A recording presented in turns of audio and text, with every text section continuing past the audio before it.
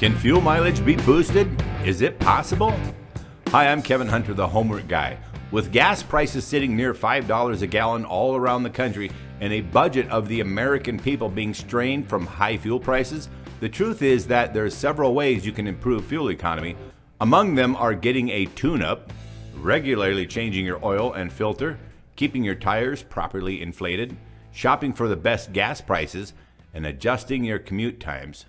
But otherwise, does it pay to spend money on fuel additives to try to improve your fuel economy and boost performance?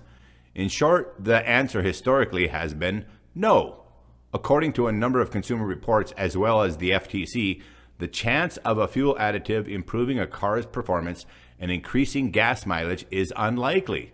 Yes, a few products on the market may have some impact, but the effects are generally so minimal, most drivers will never notice a difference. Perhaps until now.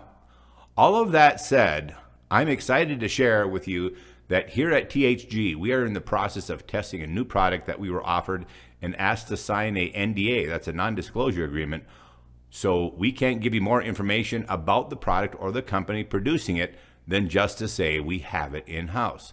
Before requesting our own samples, we witnessed independent tests done on it, and they were very encouraging.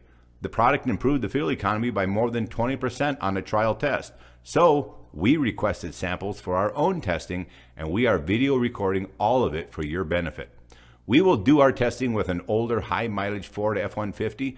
We thought with gas being near $5 all around the country, a 20% fuel savings would be a very welcome news right now, right?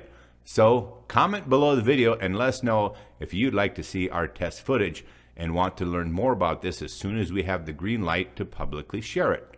Those who comment will be the first to know. If our tests fail, you'll learn about it in a community post on this channel because we won't be doing a video promoting it. I'll be back tomorrow with the amazing Elizabeth on an all-new video on EVs, electric cars. With all the push for electric cars, this is a show you don't want to miss.